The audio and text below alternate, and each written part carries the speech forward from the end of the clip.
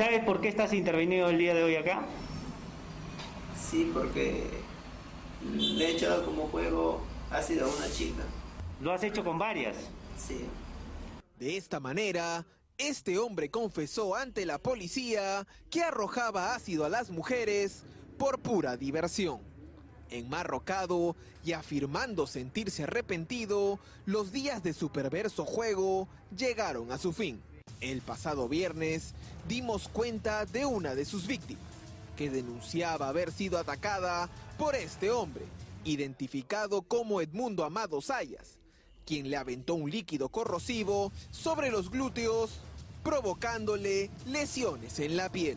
Ella sería una de las más de 20 mujeres víctimas de este sujeto, según la confesión que realizó el también llamado loco del ácido ante la policía. Él manifestó de que, bueno, no eran los únicos casos en que había echado ácido a las mujeres, sino tenía más de 20 casos, lo que pasa es que hay muchas mujeres que no han denunciado.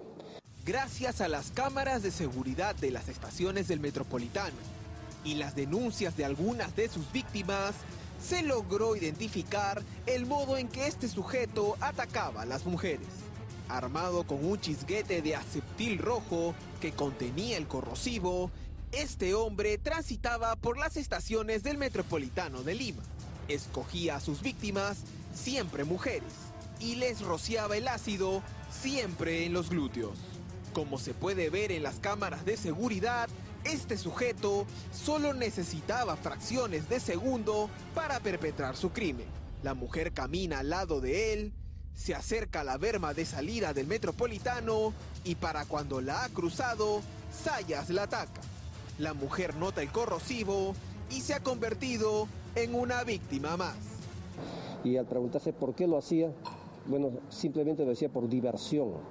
Parece que es un individuo que necesita un tratamiento psicológico. La policía logró intervenirlo en la estación del Metropolitano de la Avenida España y fue conducido a la comisaría de Alfonso Ugarte. El coronel de la policía, Roger Pérez Figueroa, afirmó que gracias a las denuncias de las víctimas se logró identificar a este peligroso sujeto. A todas las personas, principalmente a las mujeres que hayan sido agredidas por este individuo, los invocamos a que se acerquen a las dependencias policiales para que puedan hacer su denuncia contra esta persona.